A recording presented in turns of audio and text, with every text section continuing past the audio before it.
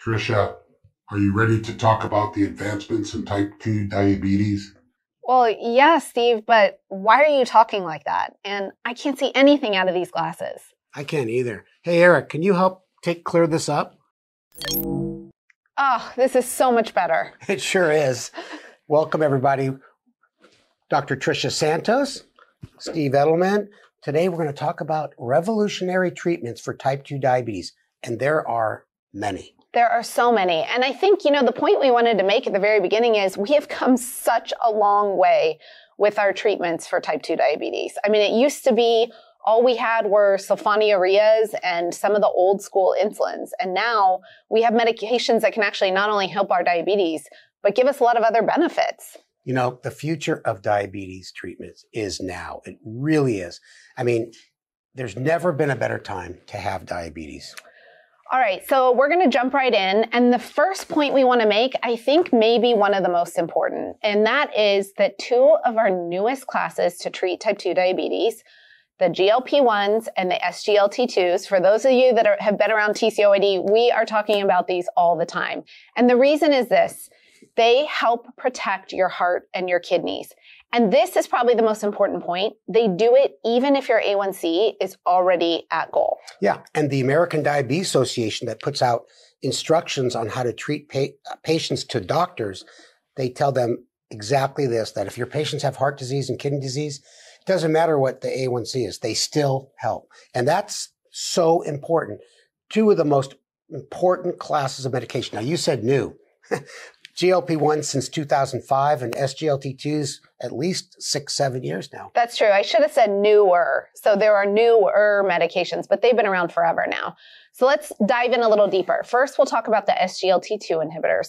So these are medications, kind of in the short way to say it is, they make you pee out your glucose. They make you pee out sugar. So they help your kidney put a bunch of sugar into your bladder and out into your urine. You can see this picture here with all these sugar cubes in the hand. That's the amount of sugar you're peeing out every day. On average. On these type of medications. So you can see that's a lot of sugar to be getting rid of. Yeah, in the very beginning, when we treated patients, we tested the urine for sugar, and that was bad. But this is what we do on purpose. So you're getting rid of sugar, which means you're getting rid of calories, which means your blood sugars are dropping. So your A1C comes down and people lose a little bit of weight. Now, I'll just warn you, if you pee on the floor in your bathroom by accident, it'll attract ants. Good advice. Thank you. Good advice. Okay. All right. So let's look at some details with the SGLT2 inhibitors. We've kind of already said this, but they help out your diabetes. They lower that A1C. They do cause weight loss because you're basically peeing out your calories. You pee water with the sugar as well, so that helps lower your blood pressure a little bit. These are great because all by themselves, they don't cause low blood sugars. So they're very safe medication in that regard. They protect your heart. Now, when we're talking about protecting your heart, we're really talking especially about patients with heart failure. And there's two types of heart failure. These medications protect both types of heart failure. Yeah, this is really important because when we say it reduces heart disease we're going to get to the little bit of differences with the GLP-1s. But I can tell you that listening to my cardiology colleagues that heart failure is the single most common cardiac abnormality in people with type 2. Once you've had one episode of congestive heart failure, it how should I say this? It worsens your prognosis. It gives you a higher chance of having another episode and another, and the ending may not be good. And I have to tell you, I work in the hospital and I see a lot of the heart failure patients in the hospital, and the heart doctors are so excited about these medications. They are starting them left and right in the hospital because they are that good. Yeah. And when they did the studies looking at the fake pill, placebo versus one of these SGLT2s, they're all listed on the top. They saw the reduction in heart failure within weeks of the placebo group. So it works pretty fast too. Yeah. It also, this class of medications protects your kidneys. And we're not talking about a little bit. We're talking about really life-changing effects on the kidneys in terms of protecting your kidneys and kind of slowing down the progression of diabetic kidney disease. Yeah, if you have kidney disease, you may not be able to get rid of it completely, but slowing it down is of tremendous value. You know, you're familiar with the EGFR in your chem panel, the creatinine. Your doctor may talk about the amount of protein in your urine. It's been shown to slow it down and reduce the need for dialysis or transplantation. Yeah. It's amazing. So you want to talk about the side effects? Yeah, you know, what I'd like to say is these medicines in general, they're very well tolerated. So most people don't have side effects. When you do start putting sugar into the bladder and the genital urinary area, you can get more genital infections, genital yeast infections, less commonly urinary tract infections. These are not super common, but they do happen. And then there's a more dangerous side effect, but it's very, very, very rare, especially rare in patients with type 2 diabetes. And that's called euglycemic diabetic ketoacidosis, which is a big mouthful medical term. You're a doctor. For, you know, when patients can get kind of very sick from not having enough insulin around in their body. But again, very, very low risk with type 2. And if you're prescribed this drug, it's very easy to learn about it. We have lectures on our website. So, and you can also remember, you know, the weight loss is not as much as the GLP-1s, but it is certainly nice. So these drugs are once a day. You take it in the morning, and the yeast infections is primarily in women. Mm-hmm. And if you're a guy that's not circumcised, then your risk may be a little higher too. Okay, let's talk about the GLP-1 receptor agonist. I'm not even going to tell you what that stands for because it's a big, long, complicated word. But this is a slide that I want to spend just a second on to show you how they work. First of all, the GLP-1 are secreted when you eat a meal. And then what happens is, it goes down and it helps promote insulin secretion, which is good. It suppresses glucagon secretion, which is very good because glucagon will raise your blood sugar, and it's found to be abnormally high in type 2 diabetes. Then it's going to slow down the peristaltic motion of your stomach. Now, why is that good? Well, when you eat food, it gets absorbed, it gets broken down in your stomach, but does not contribute to high blood sugar. It's only when the stomach propels it into the rest of the small intestine where it's absorbed, and then your post-meal blood sugar goes through the roof. So if you can slow that process down, it improves your post-meal blood sugar. And then lastly, on the upper right there, it induces satiety. What is that? It's the feeling of being full. And you don't need to take a class and talk to a clinical psychologist about stop eating when you're full. It just works. And people lose weight. And some people lose significant amount of weight. And we're going to talk about the higher dose GLP-1s in a second. So these are the four. There's many on the market. You know, we have the older Bydureon, then most recently Trulicity, Ozempic, and these are all once weekly. The older Byetta, Victoza once a day, Adlexin you probably never heard of, and it's important to point out Rybelsus, which is a oral GLP-1 that you take once a day. Yeah, and I think, you know, all of them besides Rybelsus are injections, but people need to remember these are not insulin.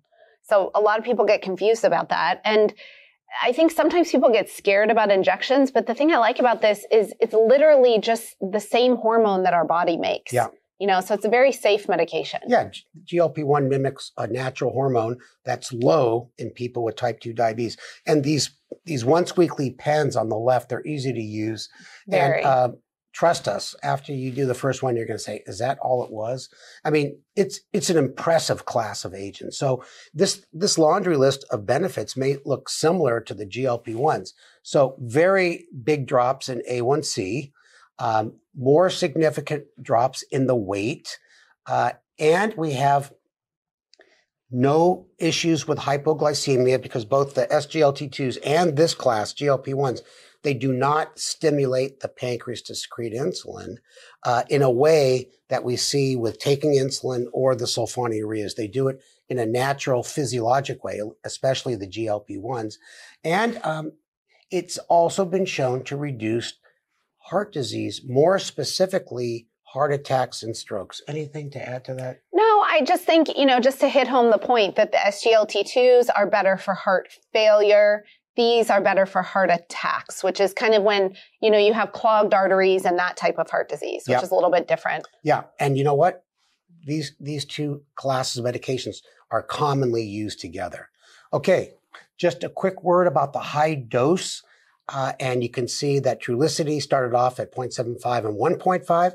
Now you can go up to 3 and 4.5 milligrams. And same with Ozempic, 0.25, 0.5, 1.0, and then recently the 2.0 was approved. And then there's a special form of Ozempic. It's super high dose, 2.4, and they call that drug a different name, even though it's exactly the same. And you get, with these higher dose GLP-1, side effects are the same. You do have to titrate slowly to make sure you don't have any nausea, which is the main side effect. Greater A1C reduction, greater weight loss.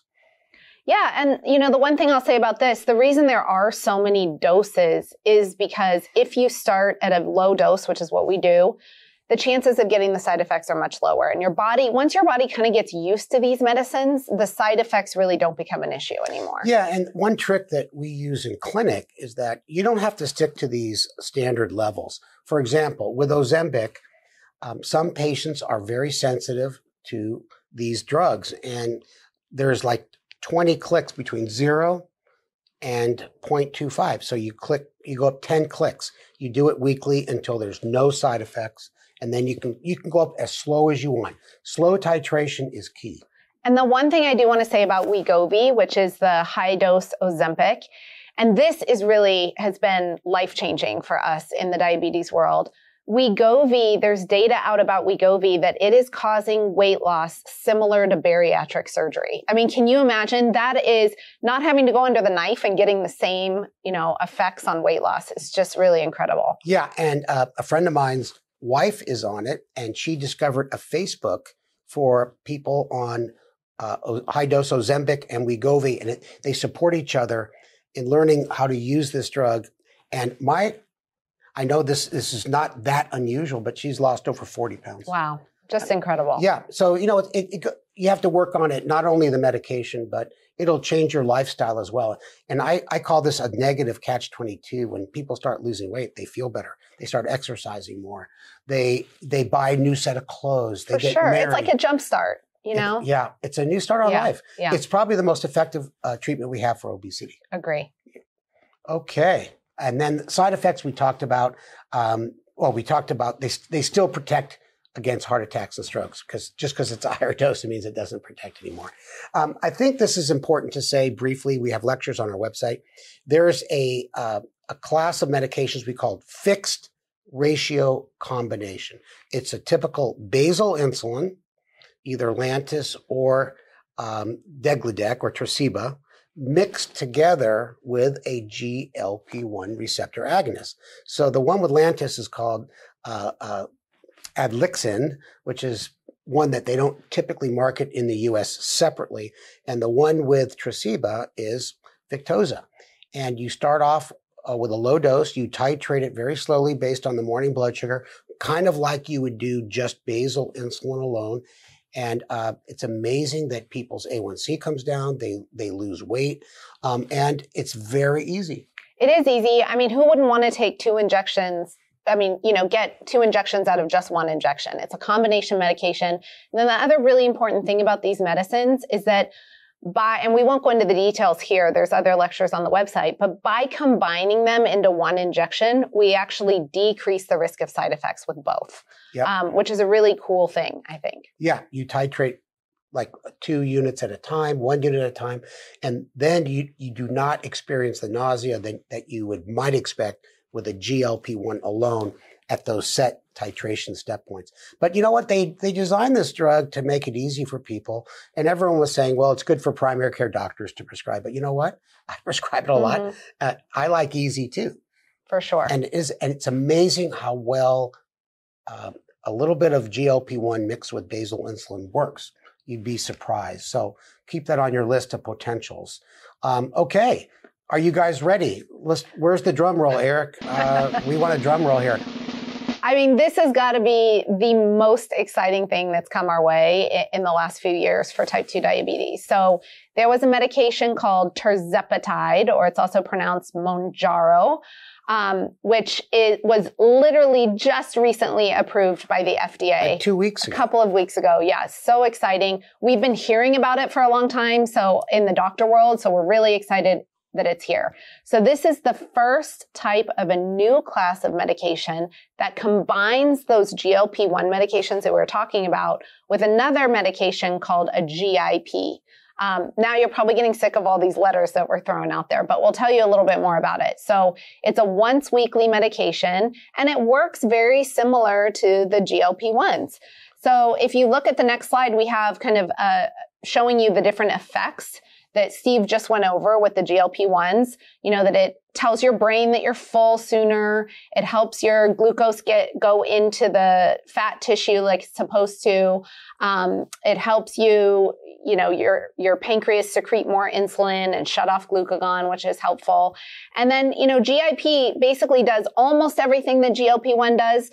It doesn't delay the gastric emptying as the GLP-1 does, but again, very, very similar. But the idea is you don't kind of have to know all these little details. It's basically like getting kind of 2 for 1 and getting double the effects of each one. So what they're seeing in the studies with this new medication is that the A1C reductions are around 2% to 2.6% from the baseline. This is huge. Yeah, you guys need to know that when we see a reduction of 1% or 1.5%, it's tremendous. And this, in some of their studies, they're called the SURPASS studies. We summarized a lot of the studies on this slide. Up to 2.5% drop in your A1C. Just imagine that. It's huge. And what we know from studies with all medications is that sometimes when people start out with higher A1Cs, the drop's even farther. Yeah. So that's kind of what we think of as the low end of the drop, right? Yeah. So, And the studies are a little bit different because it's really important, like you just said, to know what the baseline A1C is. In these studies, it was about 8.5. And that's why I use that in this example. Yeah. Other things that they've seen in those SURPASS studies that you were talking about is up to 94% of patients, that's almost everybody, had an A1C less than 7% at the end of the study, which is really almost unheard of. I can't think of another study where I've seen that before. And up to 62% of patients had an A1C less than 5.7. Whoa. Yeah. That is, I mean. Less than 5.7 is normal. Right. And we've never seen any data on any diabetes drug reported at the percent of people less than 5.7 because the numbers were so small. So the other thing that's important about that 5.7 is, you know, back in the day when we used to see A1Cs less than 5.7, to me that I started to get worried about low blood sugars. But this medication does not cause low blood sugar. So we're thinking about getting A1Cs that low without any lows attached to it, which is a big deal. And then significantly, you know, the other thing that they saw with this medication, which is not surprising, is just massive reductions in body weight, up to 22%. So that's like saying if you weigh 250 pounds, going on this medication, you could get down under 200 pounds to 194. That's on average. Yeah. Some people lost more. And, you know, these drugs have a natural lipostat that, you know, they don't cause people to get anorexia. You know, the heavier you are, probably the more weight you lose. It's impressive. It is really impressive. Yeah, keep your eyes open for that. Well, we decided that, how are you going to remember this name? Think of Mount Kilimanjaro. So it's the last part of Kilimanjaro. Now, the other one is, if you're Italian, you can say Mangiano. So anyway, you got to think of ways to remember these crazy names. Okay. We should do these quickly. Okay. So just quickly, we do want to mention for those of you with type 2 who are on hundreds of units of insulin per day or really, really high doses of insulin, which is not uncommon if you have type 2. So don't worry about it. But the cool thing about these newer basal insulins is that they're concentrated. So we have 2 types of concentrated basals, Toujeo, which is concentrated Lantus, essentially, and Tresiba, which is a newer insulin all in of itself. But these pens hold a ton of insulin. So for those of you that used to be on kind of the regular concentration pens, you would kind of go through pens very quickly throughout the week. Yeah. And now we have a pen that holds up to, 900 units, 600 units, and you can even dose higher units at a time. Yeah, the insulin itself is concentrated, so you don't get a big glob of liquid insulin in your thigh or wherever you inject it. You got to be careful not to take a syringe and suck it out of the pen, because your insulin syringes aren't meant for those units. But it really is meant to waste less insulin, waste less pens, and make it convenient for people. For sure. Okay. We also have newer rapid-acting insulins, or mealtime insulin, if you think of them. So for those of you that are interested, we have Fiasp and Lumjev. These are two faster-acting Humalog and Novolog. And essentially, there are lectures on our websites about this if you're interested, but, just be aware of them. And if you're interested, go on our website and watch some more lectures about how these work. Absolutely. Another fast-acting insulin is inhaled insulin. Do you want to talk about that, Steve? Yeah, just a little bit. This is a picture of the inhaled insulin device. We don't want to spend too much time on this, but there are extensive lectures on our website by Dr. Pettis. Dr. Pettis and I both have type 1. We use Afrezza, and the key issue is that it gets in your system quickly and it gets out quickly. Better post-meal blood sugars and less delayed hypoglycemia. And for a lot of people with type 2, what they like about it is it's easy and they don't have to take an injection at a restaurant, and it also works better. So this medication is approved for type 1 and type 2 diabetes, and it may be helpful for you. Okay. We also want to give you some idea of kind of what's coming. Obviously, there's a lot of cool stuff here right now, but many people don't know that in the works is once weekly basal insulin. That is mind-blowing to me. Yeah. So, usually patients that are on basal insulin, they have to take it once a day. But now there are some really good studies showing that I think this is going to work and be approved in the near future. Yeah, and even combining it with one of the GLP-1 drugs, kind of like the fixed ratio combinations, which are daily injections. Mm-hmm. So everything's meant to be effective, safe, and easy to implement for yourself. Yeah. So speaking of making your life easier. If you guys are living in a cave and you're using one of these glucagon kits, any type 2 on insulin, even a sulfonylurea like glipizide, glyburide, should think about having an emergency glucagon kit. Yeah. And this is the old one. We're not going to go into detail about it, but it was really a pain to use. You see the picture. You got to mix in the diluting fluid, suck it out while your loved one's doing the fried egg having a seizure. Right. So now we have much, much easier options for newer glucagon. We have auto injectors that are kind of like an EpiPen, essentially, just very easy to use. We have a nasal spray glucagon, also very easy to use. So for those of you who are on insulin, please ask your healthcare provider about one of these. Yeah, especially those on insulin, for sure. And then the other point we just want to make while we're talking about low blood sugars is when you're treating a low blood sugar, you want to make sure that you're eating pure sugar to treat that. If you're awake and you don't need to take glucagon, you're just going to eat or drink something, right? So you want to drink pure juice or soda, regular soda, candy corn, as a picture here, Starburst, Skittles, a lot of people like. Avoid like Snickers and chocolate bars because that's slower. Do you know how many kettle corns you need to treat a low? 8 bags. It's a joke. I have no clue. But when you start, you cannot stop. Yeah. Okay. Well, let's end our session with talking about probably one of the most significant advances in terms of technology for type 2s. Because continuous glucose monitoring, those type 1s, those son of a bitches, they've been hogging them all for years. And people are finally realizing that, hey, they can really be helpful for people with type 2. Now, Tricia and I believe they can be helpful to anybody with type 2, no matter what you're treated with. Currently, a lot of times you won't get it paid for unless you're on 3 shots a day. But let me just go over briefly the major ones, which is, we have the Freestyle Libre, where you see the sensor on the arm and you swipe a monitor over it. On the upper right, we have the Dexcom G6. And then in the middle bottom, we have called the Eversense, where you have a little sensor implanted under your skin, and it stays there for 6 months now. Amazing. So it's a personal choice. And we on the website, we have so much about CGM.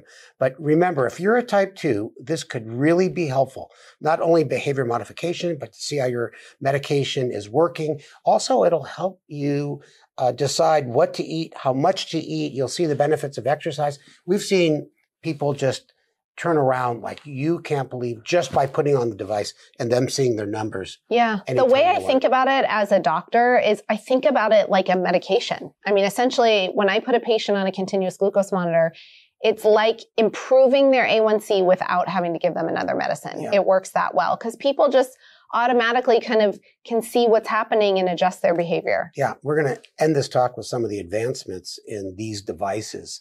So why don't we just go through this, Tricia? Yeah, just quickly to review, the way that continuous glucose monitors work is there's a little sensor. It's like a little tiny wire. It looks like a piece of hair. I mean, just tiny, inserted under the skin.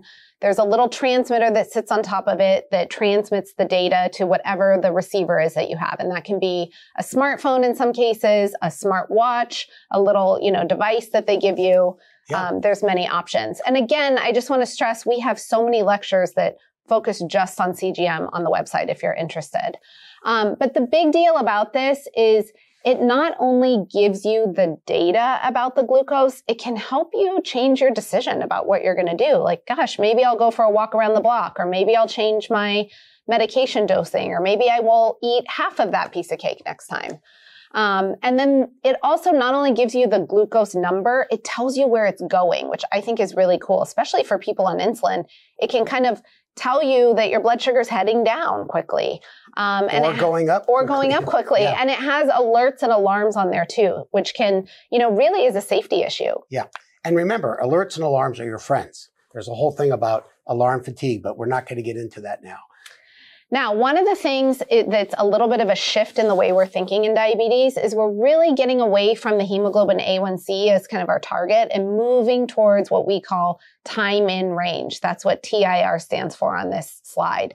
And time in range means how much of the day are you spending with a blood sugar between 70 and 180. And the goal is about 70% of your day. And that's about 17 and a half hours in ideal range.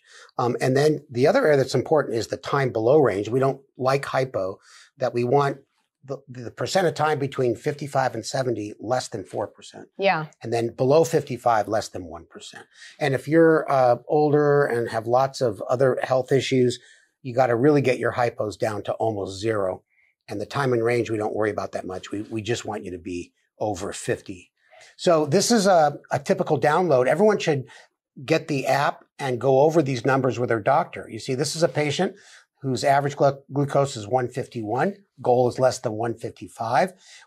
Standard deviation means how much you're bouncing around. We want that minimal, at least less than 50.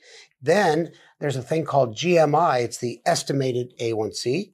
This person's not doing too shabby at all. And there's their percent time in range. And as Tricia mentioned, it should be over 70%. So everybody needs to be familiar with this terminology. It's the same as the terminology that doctors use. There's the 55 to 70, should be less than 4%. Below 55, less than 1%. This is a 24-hour profile. The midnight is to the left. And in 2 seconds as a provider and 2 seconds as a person living with diabetes, when you see your own numbers, you could say that's the biggest problem part of the day. I don't know what you're doing at night, but I don't even want to ask, but that's the area that we can focus in on during our clinical visit. And if you're looking at these numbers yourself, you can say, yeah, that nighttime snacking isn't good. And this is one last clinical example of a patient with type 2, on basal insulin, Lantus, Levemir, and we got the download, and the A1C was just a little high, and we realized right away that the biggest and only major problem during the day is bounces up too high after dinner. Mm-hmm. So you can try everything you want. You can try, reducing your carbs, exercise after eating, and we ended up adding 1 shot of fast-acting insulin right at dinner time. And I wish I had the post one to show you, but it's awesome. All right, so we'll end with kind of where CGM is going. It's constantly evolving. So these are the 3 systems that we use frequently and kind of what's happening in the future. The Freestyle Libre, the one that, Steve talked about swiping on the arm. The newest Freestyle Libre that will be coming out is the Freestyle Libre 3. It's smaller. It's about the size of a penny-ish. And the nice thing... Costs more. Costs more than a penny. The nice thing is you don't have to swipe it anymore. It's just going to constantly give you readings like the Dexcom and the Eversense do, which is going to be really nice, I think. The Eversense E3 that we've talked about, it's a quick office procedure where they put the little sensor underneath the arm. 6 months. Can you imagine not having to put on a new sensor for 6 months? And then not dealing with refills. Yes, that's a big one. And then the Dexcom G7, we also expect to come out soon, which is going to be much, much smaller than the prior Dexcom. It has a shorter warm-up time. And then I think one of the biggest things is you don't have to save the transmitter. For those of you who know about the Dexcom, it's going to be combined, and you can kind of just rip it off and throw it in the trash. Like the Libre. Yeah. It's combined in there. So we talk quickly, so that way when you look at this later, you can put it on slow motion and stop it. And see this picture about the future of diabetes? You know where I got this picture? Where? Google Images. That was it. Thanks, everybody. Thanks. Thanks, Tricia.